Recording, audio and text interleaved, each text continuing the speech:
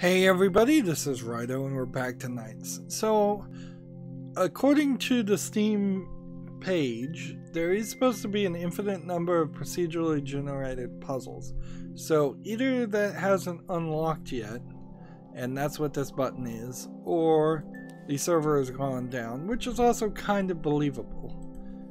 Either way, I don't think that's too much of a problem. It certainly sucks, and it is an indicator of why games should have their online components backed up somewhere, and there are far too many games that have servers shut down and then they are completely unplayable or severely damaged, even from just a general historical perspective.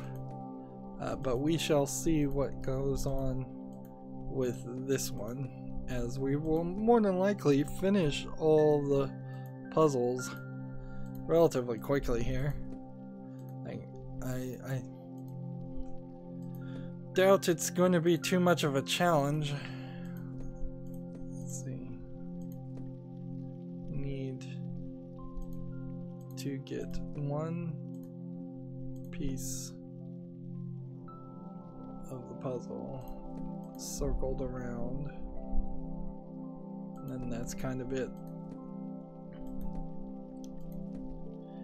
In PEG, for example, I believe the infinitely procedural online randomly generated, procedurally generated, randomly generated basically mean the same in this instance, other than the fact that all the puzzles, if they're procedurally generated, are actually solvable, where randomly generated would not guarantee that.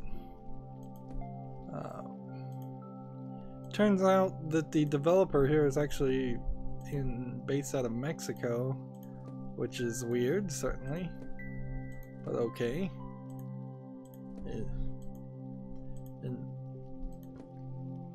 Guess there's not really too much to say about that otherwise. There's really not too much to say more about this. This is a single screen Unity game. I may have called it a single screen Unreal game. If I did, that's just because I get Unreal and Unity mixed up. Unreal you can actually recognize because a game like Borderlands 2, there's something that's a first-person shooter that has the screen edges get bloody, typically is an Unreal Engine game or something, at least trying to emulate that, or maybe a Crisis Engine game, but less likely in that instance.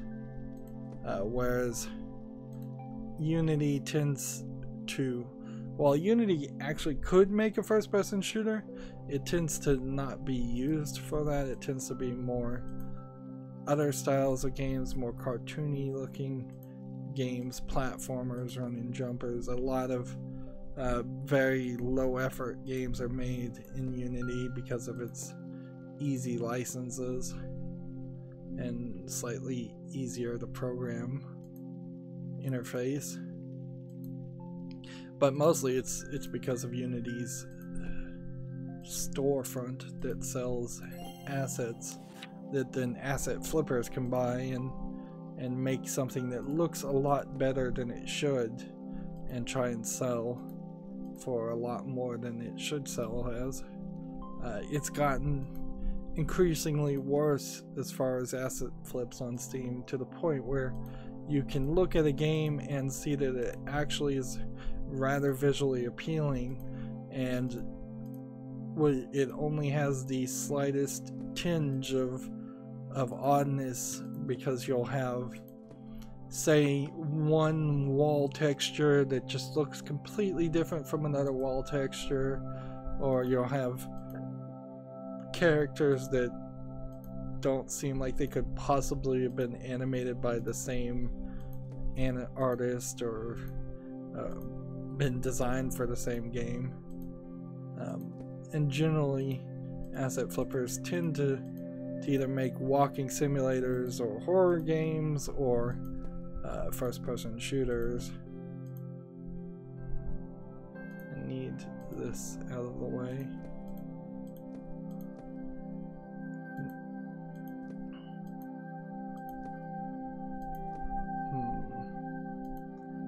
got the music playing. If this game was a lot longer, I could see myself getting annoyed with the music. It has almost what you would want, but it does have some points where it gets a little too loud.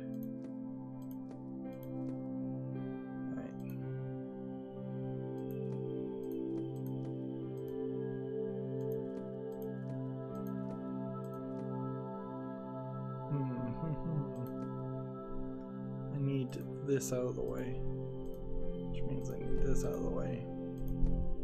Let's see.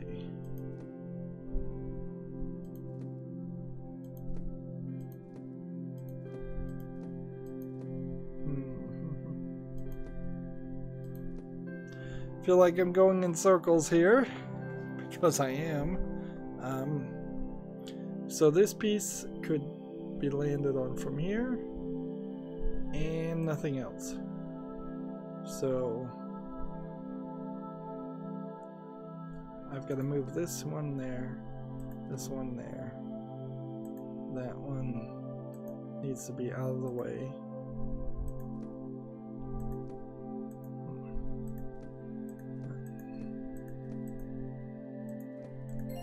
There we go. These puzzles are getting more complicated. Here we have another one of these more symmetric puzzles. Allegedly, according to the game description, all of these puzzles are handcrafted. So there's a level of specificity, I guess. Level of care was put into creating these levels. Generally speaking, I would say handcrafting levels should be a secondary step in developing things. For instance, The Witcher 3's open world was probably procedurally generated, and then that procedurally generated map was then tweaked by artists for 6 months afterwards, and that helps save that initial step and put some randomness in the development that you might not have.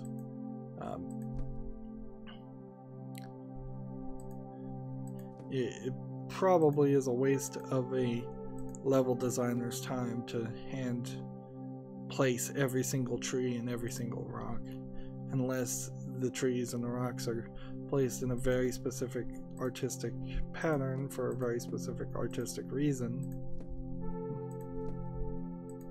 Which often that's not the case. Often level design in video games is just there to waste the player's time and make them feel like the game they paid probably too much for was worth how much they paid. I am down to one piece, but because I'm down to one piece, I'm in a bad position. I have to find a way to open up a second path.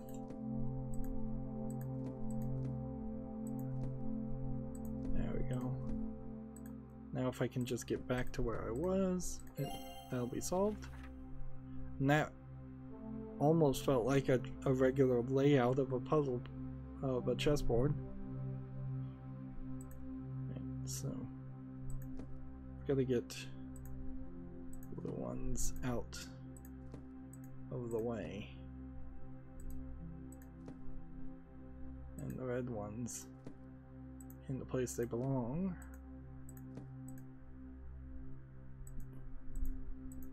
Put that there.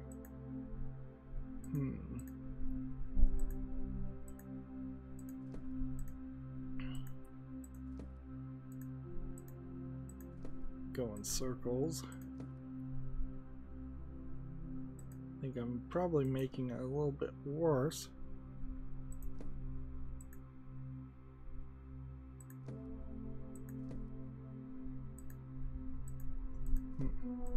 If I put that one there, and then that there, and that there, then put that in that position.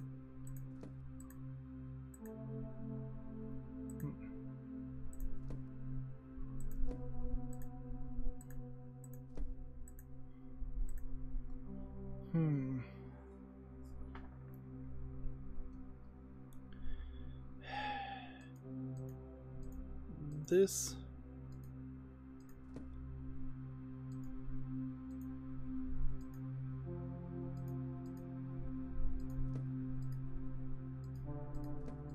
just put it in the wrong position, put this in that position, see if we can get this in the right position, see if we can swap some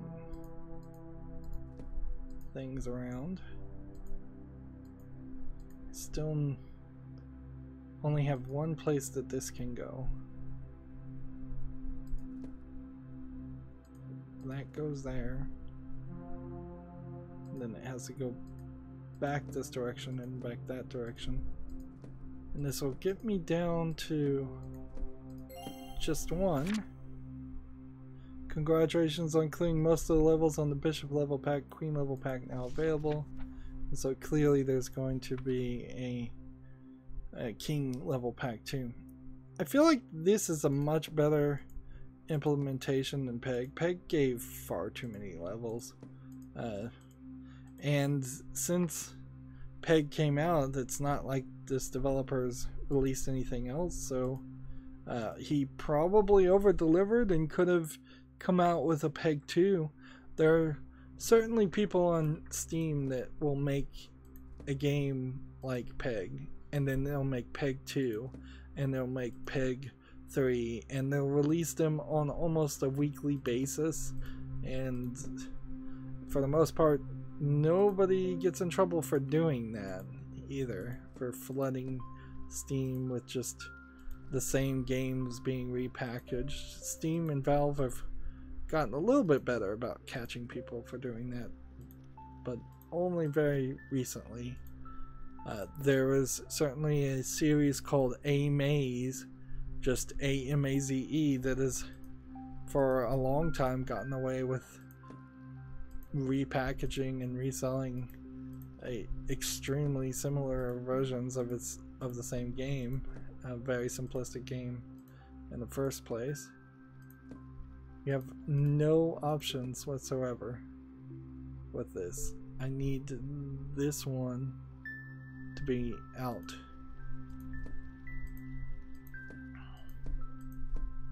There we go. That was an easy to find solution. And there are other developers that aren't quite so fishy, no pun intended, such as Big Fish Games, that puts out a quote-unquote collector's edition of a hidden object game every week or so, every 2 weeks on Steam, which are different games. They just happen to be all rather generic hidden object games that they sell as collector's editions for $12.99 brand new, which is quite a lot to ask for a hidden object game.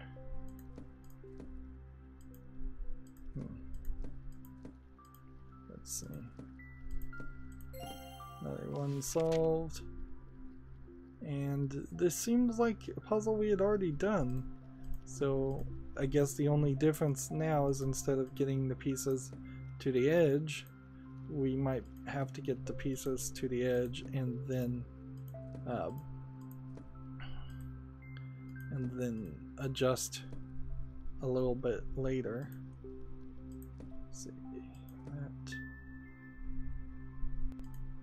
that and that, that and that, that and that. I'll just keep it moderately easy.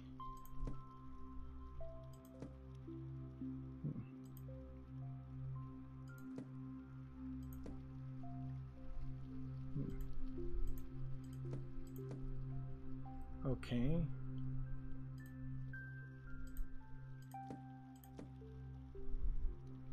Trying to keep this Not too crazy. This could get crazy, certainly.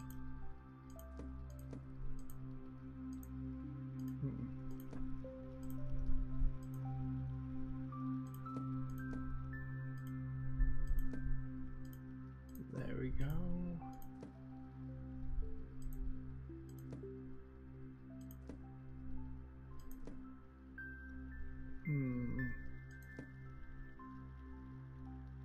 Okay. So we've got it down to just 2. Put that there and that there. Then that doesn't change anything. Put that there and then that there. It really doesn't change anything until I get to that. Now I'm down to 1. So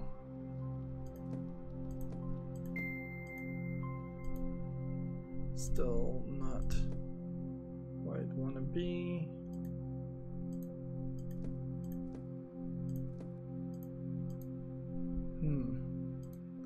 I've got to make room for this piece, and then I've got to kind of constantly make room for this one piece, however it goes.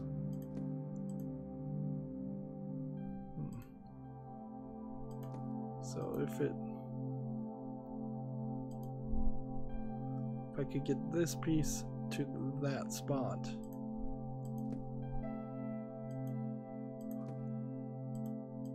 just by going in circles.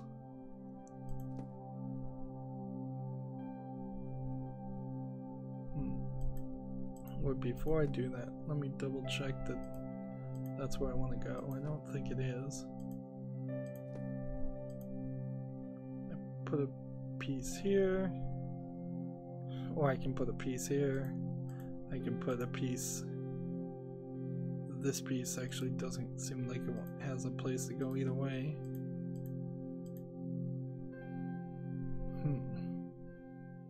I need this one out of the way for a second. Then I can put it back. There we go. And I believe this will be the last of the bishop pack.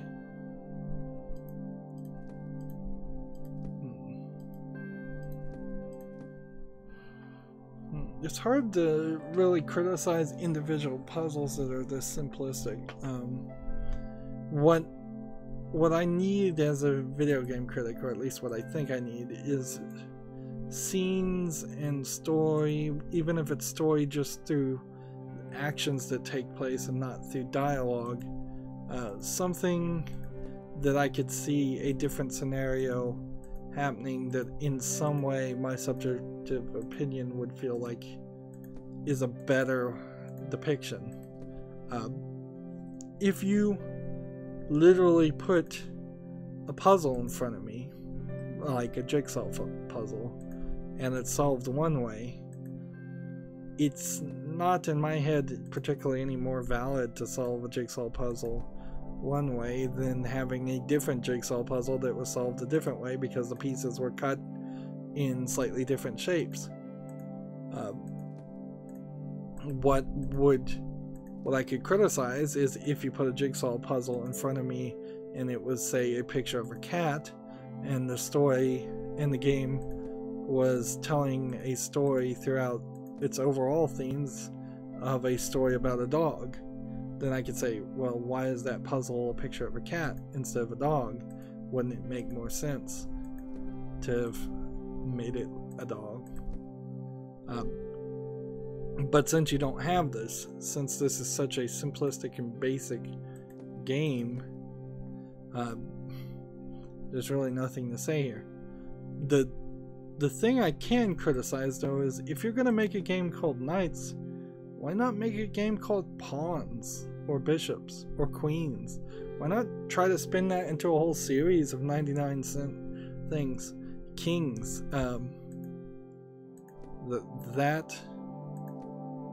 Since you succeeded in making one game like this, why not take it further and make another? You could probably have slightly different different puzzles for each of those types of pieces. In a way, peg is pawns. They move almost exactly the same. It would just be a slight visual change and a slight rule change. If you were to bring in bishops who only go diagonally, that makes it a different game.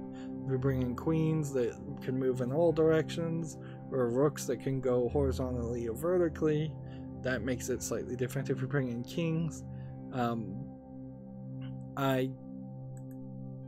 you're going to get slightly more complicated making a kings style game like this, because kings can only move in one direction, but you could probably still do it. You might have to change it, and then why not, after having spent the time to make your magnum opus series of chess pieces, why not come out with a real chess game? There's actually a surprisingly small amount of chess games on Steam, and even smaller amount of ones that are good.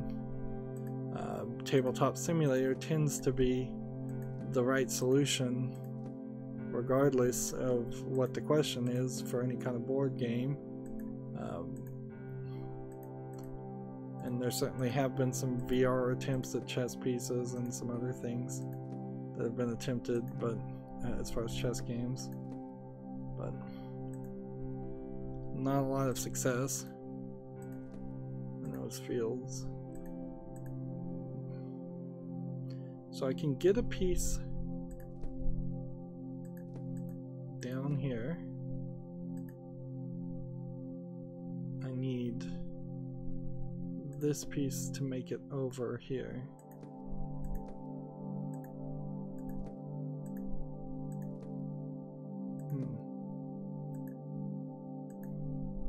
This one feels a little bit more complicated.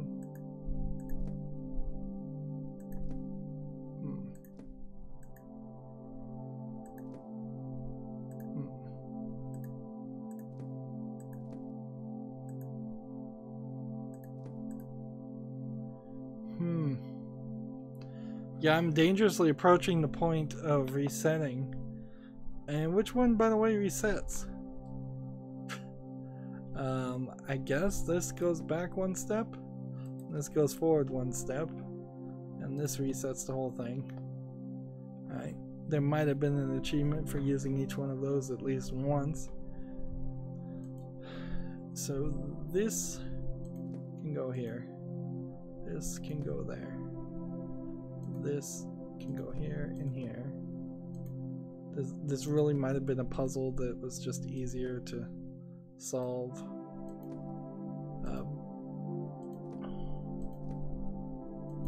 From the beginning, and I made it worse.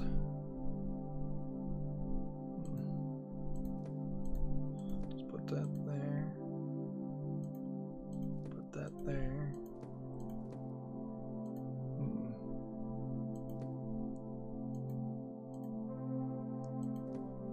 Put that one there. And now it's only a matter of getting this piece to be that piece, and this piece to be there.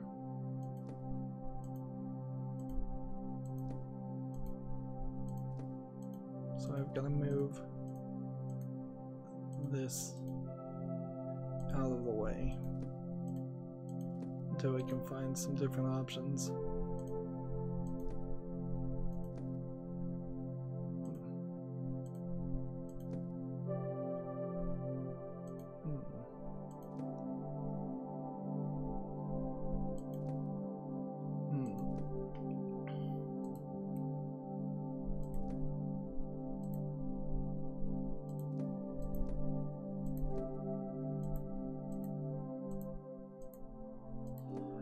None of these options seem very good.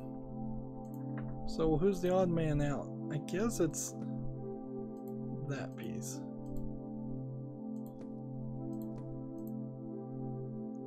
Okay. So if I get that there.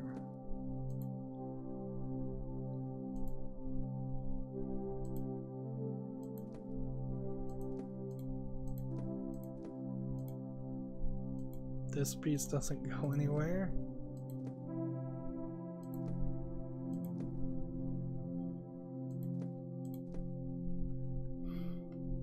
Ever so close. Just need that one piece there. Ah, got it. Lucked into it. We've hit that level where it's more about persistence more than it is just figuring out the solution. So the Queen's pack is 20 puzzles, and that makes me guess there's probably less than 40, maybe 40 at max. Right. Seems like there's going to be some strategy to bring a piece that way. Otherwise, I'm thinking it might be cool to just swap everything otherwise, like this.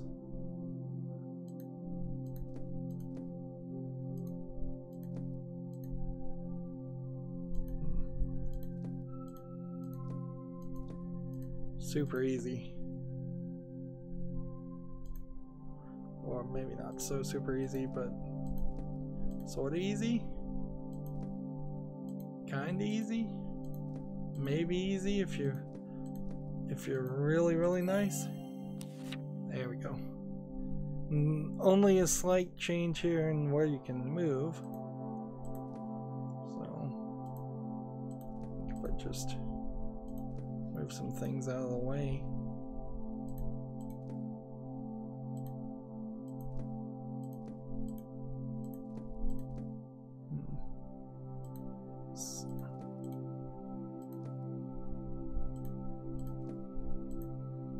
Keep on moving.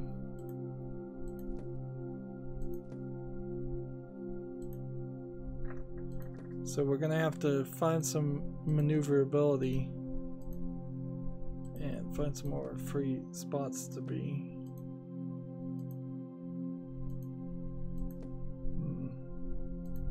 Yeah, I'm just getting in the way of myself.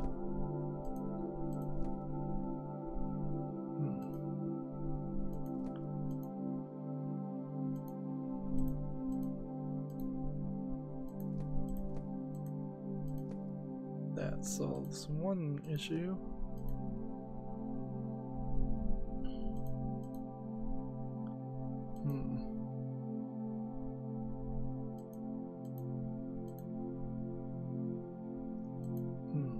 I don't think I want to move things that are already in place out of place.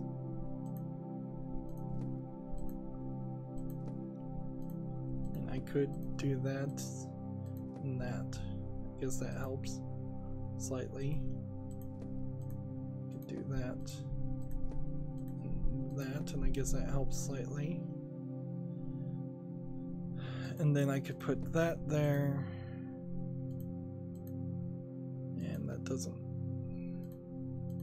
doesn't do anything, but this should. There and there. These are getting more complicated, and weirdly they've introduced a third color, which you would have thought that would have been introduced a lot earlier. It is a little odd too that they went with a green, well, slightly yellowish green, blue and red color scheme instead of the standard black and white color scheme that you have in chess. That would be more traditional. And certainly you could have gone for a 3D visual instead of a flat 2D, although it works perfectly fine as a flat 2D.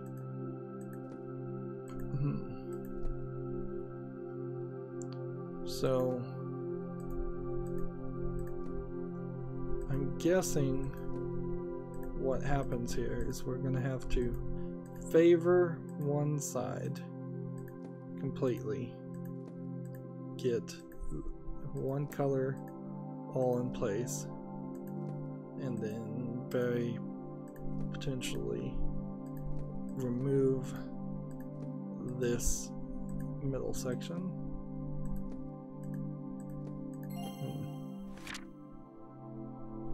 This could add a little bit of challenge, or you know, it could actually not do too much different. You might very well not even try to move the green too much and just leave them alone.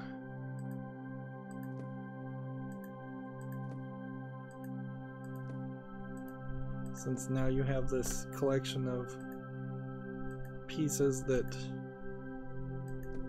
don't matter where they end up. You're in a different position.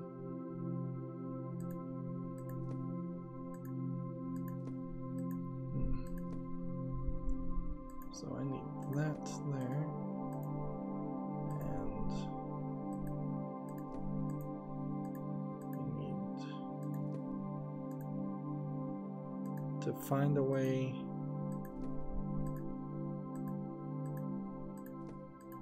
where to put pieces where I want them.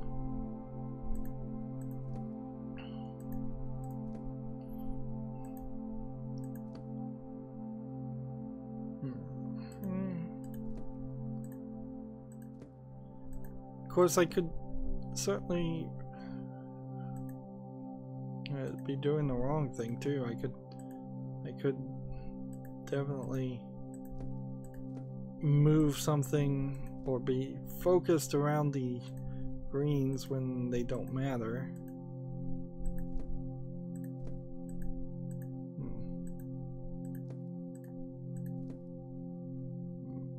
Okay.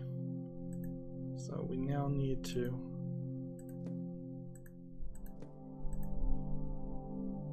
is there a way?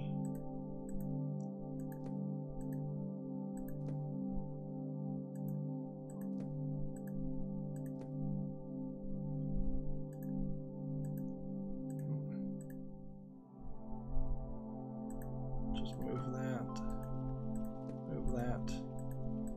If I could just get rid of this one piece, which I guess I can do by moving that out of the way.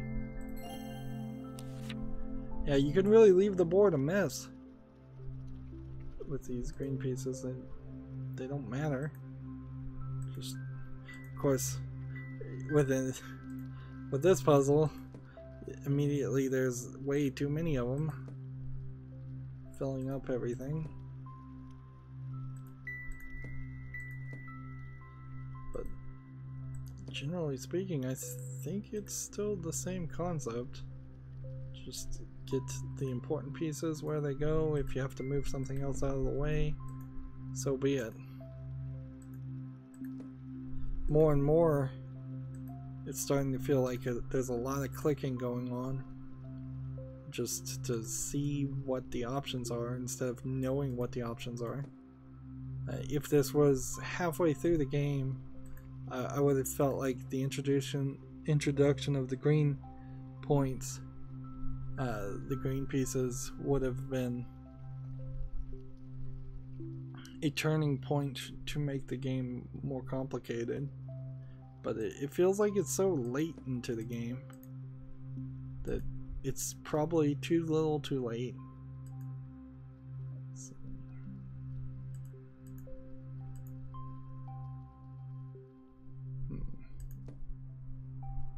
This one is quite the complicated one.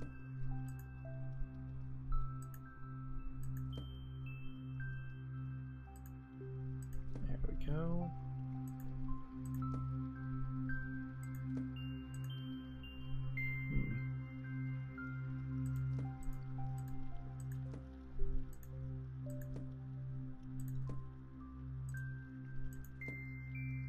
And we're almost there.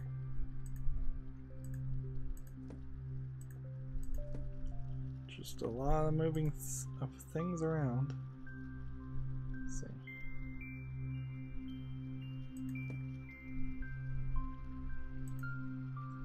We need think I need to clear off this path first.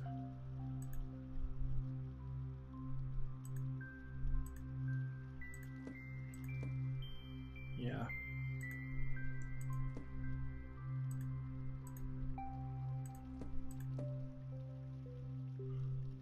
I'm not sure I'm doing anything by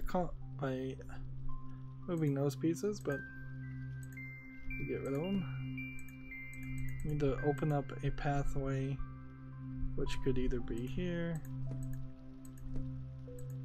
There we go. And here.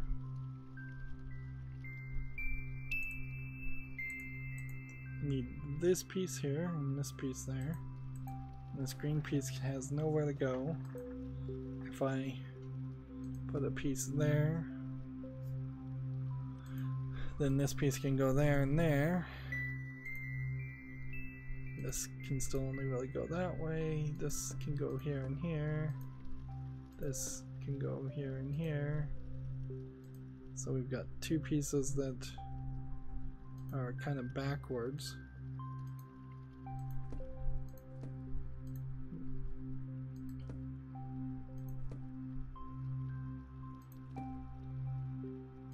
So maybe if I move this blue piece here, and then there, and then that there, and then that to that. Now I only have one piece that needs to move. And I still feel like, yeah, that's still only one piece to move. Moving this back this direction doesn't seem like it would solve anything.